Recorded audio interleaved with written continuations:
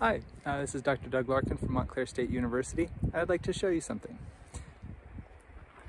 So here in this wall, we have fossilized, you can see sort of fossilized sea life, fossilized grass. We even have some stromatolites here, which are a type of life that only grows in warm waters somewhere close to sea level. The question is, we're not at sea level. We're up at about 6,000 feet.